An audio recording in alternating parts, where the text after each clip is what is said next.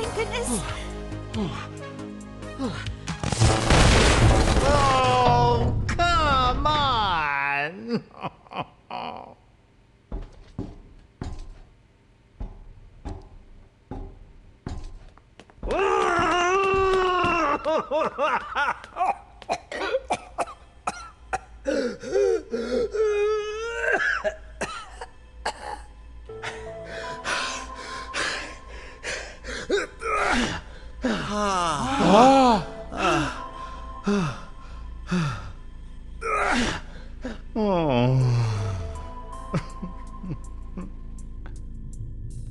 I don't know.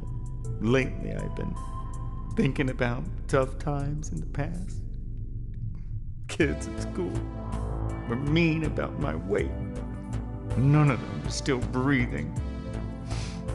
And my dad, who was my main family, was guilty for my fatness because he had the secret recipe to make poisoned ice cream too. And he was too carefree with me. I don't understand. Did he move me from that convent because of that recipe? It's sad because he never really loved me. As a parent, he seemed more interested in being famous and rich. And my mom, the only one who actually cared about me, was a crazy nun who treated me like a girl. Is she still alive?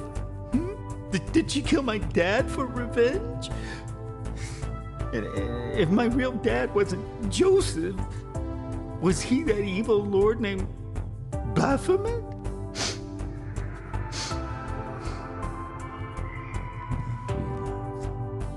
Whatever I try to do, I can't undo the mistakes of the past. Life feels meaningless. My revenge and my dreams, like ice cream on a summer night, are melting away. We both know quite well, worldly matters are handled with care. But shall we embark, Brother Nazareth, and take on the dare? Sister, it's been a while since our talk began. Can't say your real name. You still hidden in the shape of a magical cup. What's your suggestion? What's your plan? Rod, the human creature you brought to life inside Sister Madeline is showing true repentance. Don't you think he deserves one more chance? I can't do anything. That intellectual animal has made too many mistakes. From the moment he was born, he had a special fate. I protected him from her mother with my rules, but she confused Nazareth with Baphomet. Can she be more fool? Rod had good karma, but he already spent it. I can't do more, sister. My hell has already ended. They are all living beings, just trying to stay alive. If we help them forward, for sure they'll survive. They need us. We need them. We share one objective. If they succeed, we'll return to heaven. It's our incentive. Let life itself be their teacher. See you soon, my dear sister.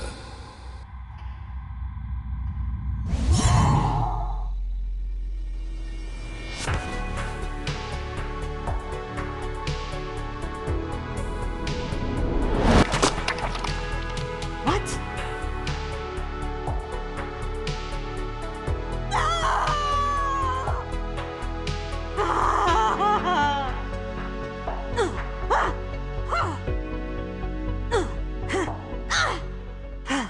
Are you my son?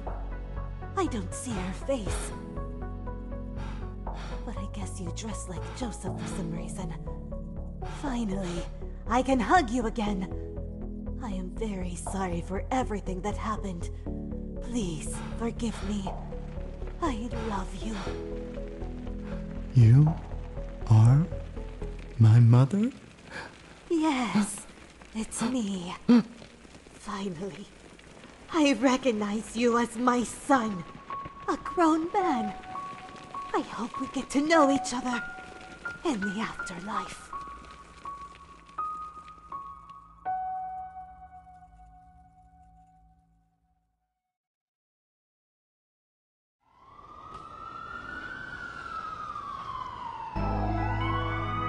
Mom! Dad! We were so worried. You just disappeared without saying anything to us. But Jay, what happened?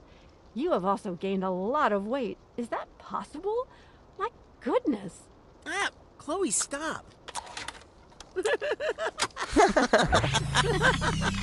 Oh, man.